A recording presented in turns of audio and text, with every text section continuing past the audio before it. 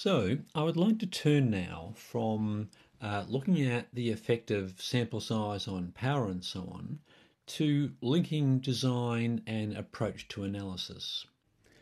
Now, before I start on part two, I should say that what I'm talking about here will be quite new to you. It's also some topics which are covered in considerable detail in later units, particularly PSY1105 So all I want you to get from this lecture is the essential concepts, that we need to think about consequences for our analysis based on some design considerations from our study. I don't expect you to have a deep understanding, nor to understand a lot of detail. So let's say I conduct one study and I conduct one t-test, and another research group conducts a second study and they conduct the one t-test. Then that's fine. We've both conducted our analyses as usual, and that's quite appropriate. And I mentioned earlier that if we conduct enough studies and obtain enough independent samples, we could even forget formal analysis just by counting the results across studies. We might find that 99 out of 100 studies come to the same conclusion regarding CBT versus placebo, or correlation between two constructs, or whatever the problem might be. But that's not normally how research in psychology is conducted, or at least not always. It's actually quite common in some areas, such as social psychology, to measure a number of dependent variables in the one sample and to conduct analyses on all of those DVs. And if we do that, then we need to consider the consequences for our hypothesis testing. Now, why is that, you ask? Well, it's because the idea of independent samples versus type 1 error.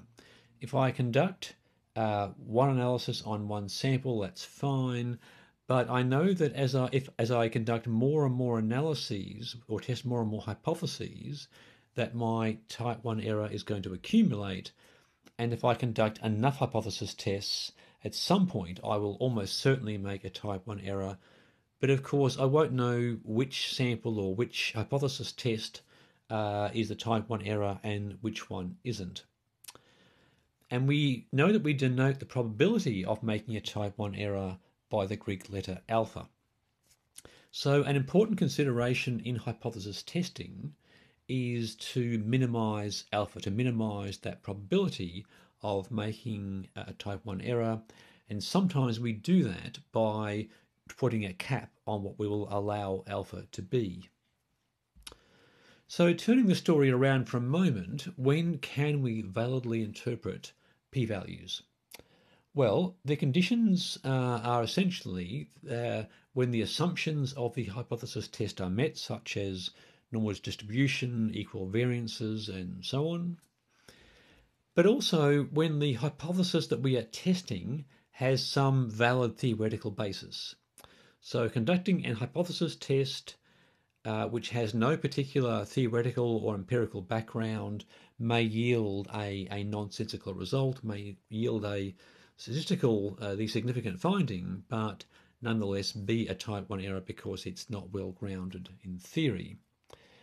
But the important requirement for right now is we can validly interpret the p-values at face value when we conduct just one hypothesis test on a given sample. It's actually an implicit assumption in the basis from which the tail values that we saw earlier are calculated, is that the hypothesis test that we are interpreting is the only hypothesis test conducted on that sample.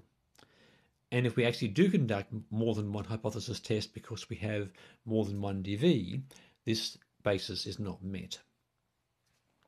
So I said earlier that what we try to do is to get around this problem by actively setting a cap on the maximum probability that we will accept of type 1 error. And how do we do that, you ask? Well, I'm glad you asked that, because I will tell you, and the answer is this essentially, that we decide on what DVs we're going to analyse and therefore what hypothesis tests we're going to conduct. We determine what alpha is and what statistical power we want to achieve. And from that, we decide on our approach to the analysis. So let's suppose that we decide that we will analyze the three dependent variables. We'll therefore set alpha as the nominal alpha of 0.05 divided by 3. And that will tell us that our definition of significance is not p less than 0.05, but p less than 0.0167. So what have we done? Well, we've adjusted our definition of what significant means from 0.05 to 0.05 divided by 3. And that is literally to accommodate this testing multiple hypotheses on one sample, and this is known as the Bonferroni approach. What Bonferroni approach assumes is that the probability of making a type 1 error increases by alpha, say 0.05, with every test which we perform. So that assumes that there is a linear increase in the total probability of type 1 error across all these tests. So we know that this approach is quite conservative, that the total probability of making a type 1 error across all the tests we conduct is probably not as large as alpha multiplied by the number of tests performed, but it is a very widely used approach. For a small number of tests like 2 or 3 or 4, it's probably not terribly conservative, and it is of course very easy to implement. So I would like to turn now to a practical example to make these principles more concrete. Let's suppose we are conducting a study whose motivating research question is whether CBT reduces anxiety, depression, pain catastrophizing, and self-reported gastrointestinal symptoms in clients who've been referred to a psychology clinic by their general practitioner. So these are individuals who have had some pain, some comorbid anxiety and depression. They've gone to their GP who cannot find any organic cause and has therefore thought they might benefit from a course of CBT designed to reduce this package of issues. We're going to conduct a two-group randomized controlled trial with dependent variables, the Spielberger anxiety and depression scores, the pain catastrophizing scale, and symptoms reported through the gastrointestinal symptom rating scale, or the GSRS. Our independent variable is CBT group, which might be active versus placebo or sham therapy, and individuals are allocated to those two groups randomly. We decide that we will conduct our hypothesis test as the independent or two groups t-tests. So we turn then to defining statistical significance.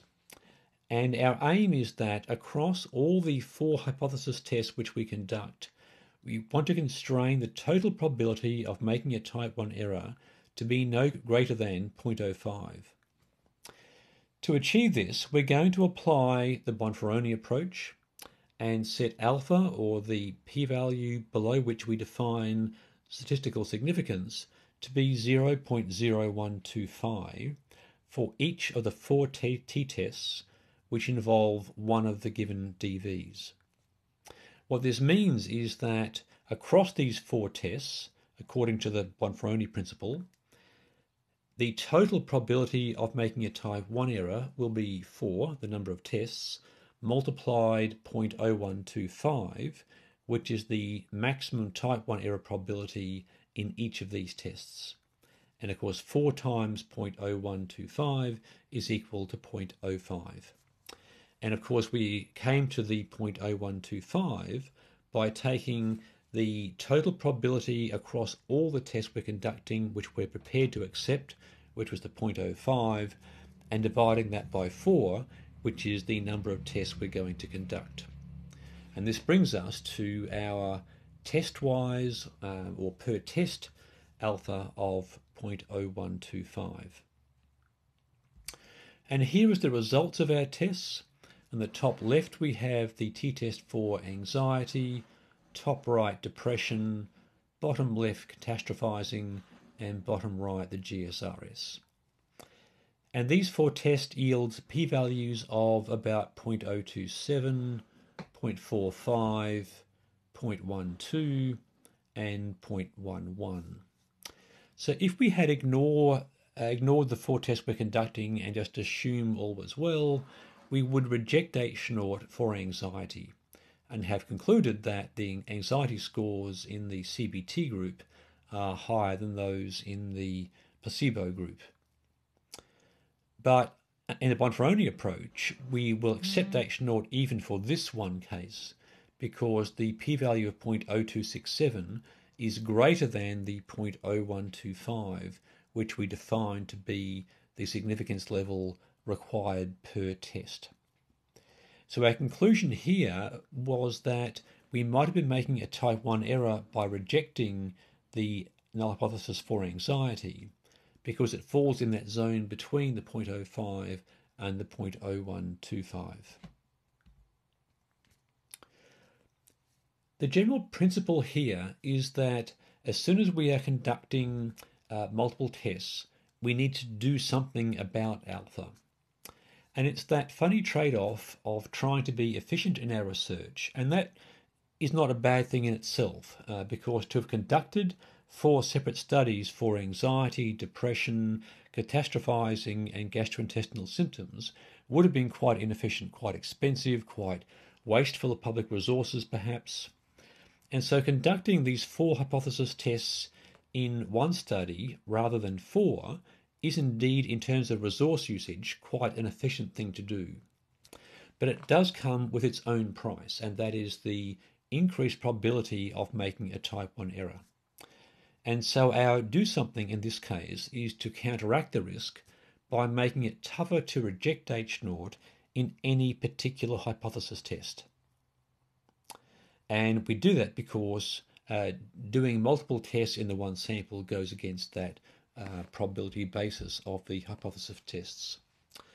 So what have we learnt from all this? Well, we know that the interpretation of the hypothesis test depends upon the effect size, that we need to take into account in our interpretation whether the effect size is large enough to have some scientific or maybe clinical significance, because if it doesn't, then making a conclusion about the efficacy of treatment or the correlation between constructs might be a logical fallacy. It depends upon the predefined level of significance that we're going to use, the study design, and of course the assumptions being met.